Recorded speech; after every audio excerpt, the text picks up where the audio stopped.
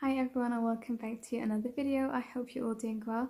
Today I have a magical DIY for you. You all seem to love them, which is great news because I love them too. This time I'm going to be taking a £2 insect house and we're going to completely transform it. This is from Poundland, so it's a budget decor, which is a bonus. If you enjoy these videos, make sure you subscribe and leave me a thumbs up. Let's get into the video. So I'm going to start by removing all of these, the bamboo sticks that are inside.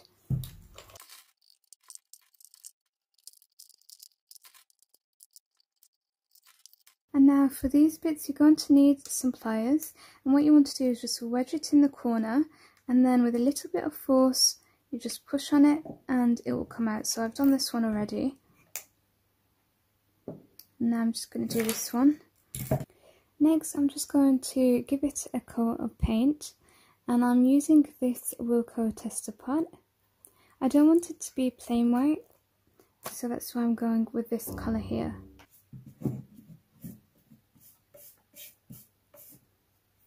And because this colour is so bright, you might need a few coats.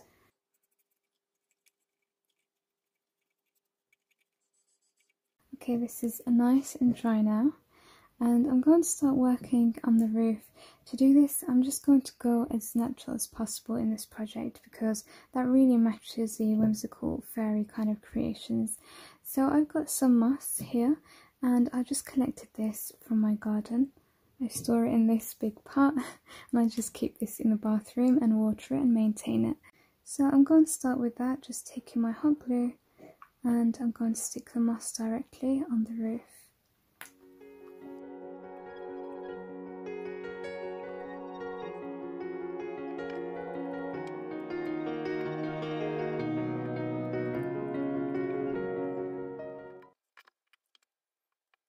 And you're going to make sure to add glue and moss on these sides as well. And if you got it from the garden or the park like me, just separate the soil from it.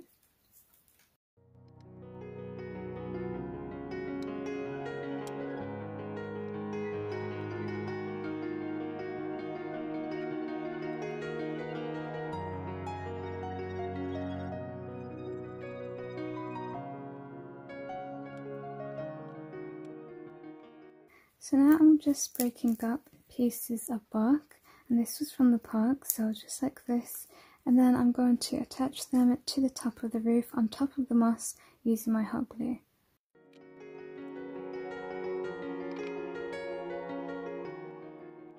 Next we're going to cover these sides here, again using some bark, so I've just cut it kind of like just breaking it really to size. And then again, we're just going to add some hot glue to stick that on. So this one lengthwise is good, but it's obviously too big, so I'm just cutting it.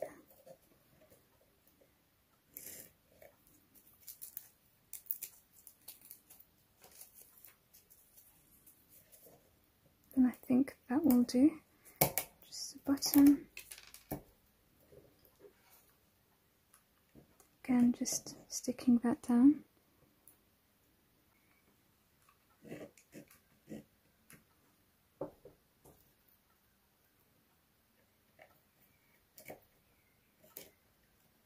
Once you've finished the front, turn it to the side, and then we're going to start working here. Again, just filling it with some bark. So just hot glue it in place, and if you've got little gaps like that, you can break them to fit it, or you can just add some moss.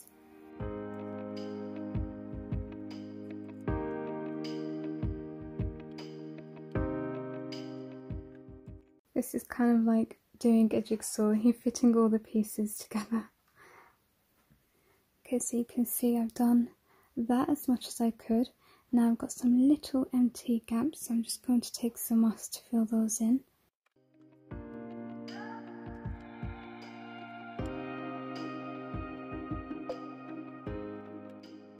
I'm starting on the other side now, and it kind of helps if you've got bigger pieces like this. It's just easier to stick down and you don't have to, play around with so many little pieces.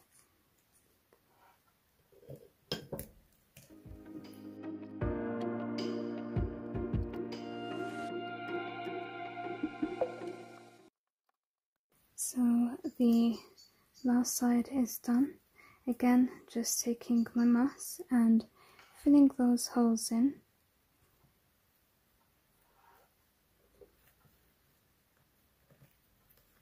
Okay, now we're going to start working on this side here. So you can use cardboard, I usually do, and wood, but I'm kind of just trying to go with something a little bit more high-end, just so that it can match the whole creation. So I've got this balsa wood, it's really thin, and that's why I love using it for projects, because I can cut it and just, you know, kind of get it to fit into my projects a little bit more easier without having to use machinery.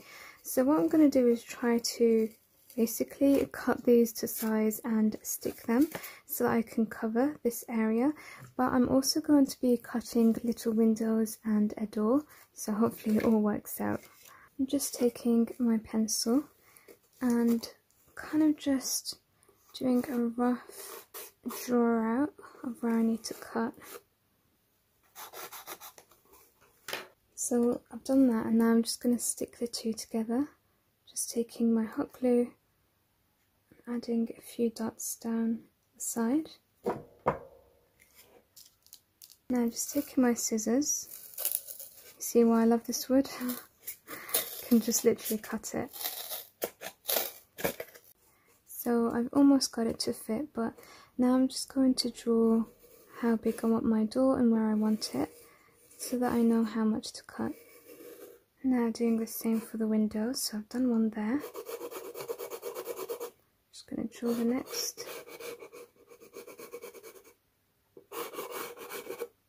So now I'm ready to start cutting those out as well. Use the smaller scissors for the intricate areas, like around the corners, because this can just split, so you have to be really careful with it. My craft table is an utter mess right now, but I think I'm just going to add a little chimney. I thought that would be super cute, and I'm just using one of the bamboos that came inside the insect box to do this. Just take your hot glue and add it on to the side. You can cut it if you want, but I think that that's a decent size. I'm just going to add a little brown to it because I feel like it looks kind of like too new almost, and I'm just doing that with a little bit of some ARTEZA water paints or watercolour paints. That's perfect now, that's the right colour. I'm going to take some of this toy stuffing. POUNDLAND also do this, and this is just going to mimic some steam coming out of the chimney. So we're just going to hot glue that in.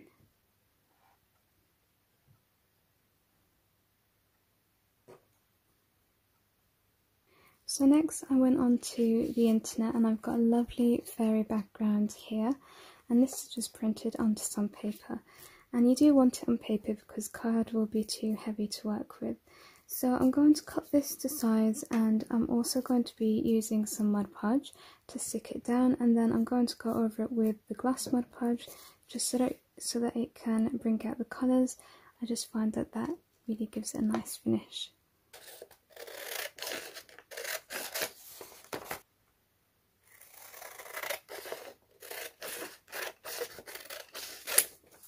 So we're going to start by adding some Mod Podge to the inside of the walls, everywhere, including the backing and the bottom.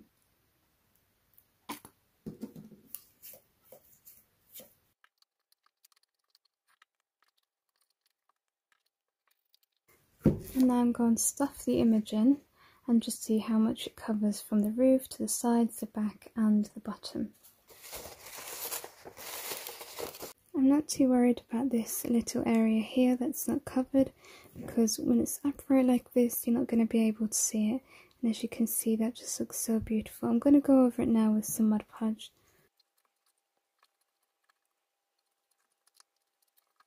I'm just going to add some glitter in while it's wet. Okay, I've gone back to working on the front now, so as you can see this just looks a mess right now, but don't worry, this is just a template. That's why I was saying you can use cardboard. So let me just bring back the door. So I'm going to glue the door at an angle so that it looks like it's kind of opening a little.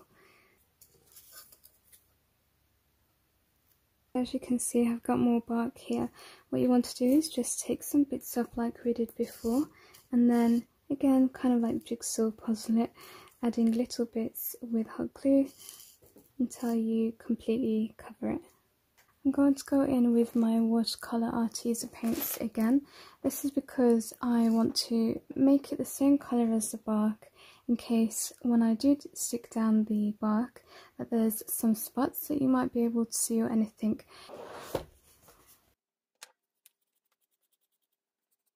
Now I'm going to start adding in the bark, just gluing them again with my hot glue. Just adding some dried plants that I actually got from last year. So I'm just sticking them with hot glue on the sides of my house just to add some colour. I'm taking this little bead to add as the doorknob for the door. I'm just going to colour that in with bronze. This is the Sharpie pens. Take your hot glue and you're going to stick it onto the door.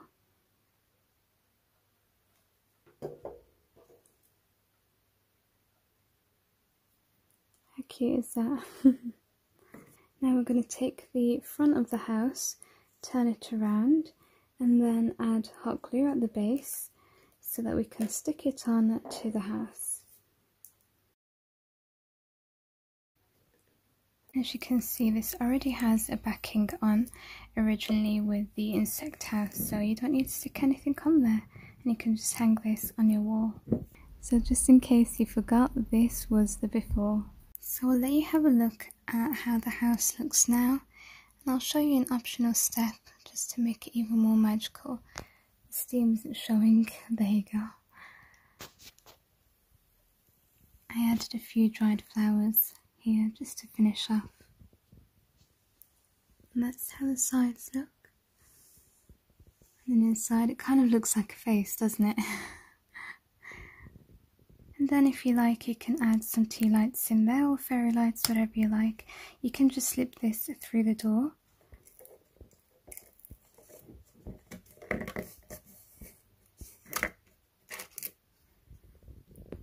Looks a bit haunted now. Wait until the blue colour passes. So this is during the day. I'll show you what it looks during the night as well. And I've also got this fairy figurine, just showing you a few options here. You can place her inside.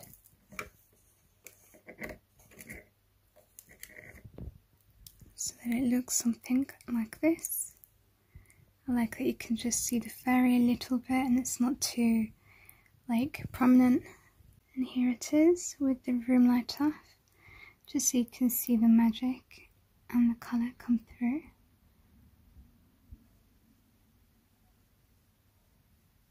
Now I've got a colour changing LED, so the green and the blue and the red kind of look like it's a haunted house, but you can just go with a normal tea light colour. I think that will probably work better.